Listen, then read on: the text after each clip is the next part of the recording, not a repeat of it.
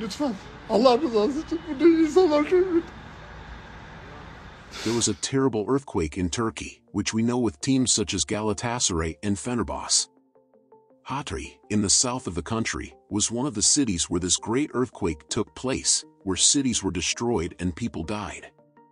Fenerbahçe's former goalkeeper Volkan Demirel became the coach of Hatayspor at the beginning of this season.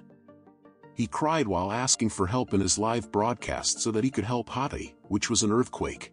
Lütfen. Allah rızası için burada insanlar görmüyor. Allah rızası için.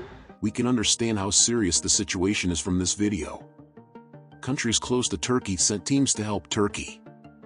Many people who do not live in Turkey, on the other hand, provided financial support to Turkey through the associations there. We wish the best for Turkey and share their pain.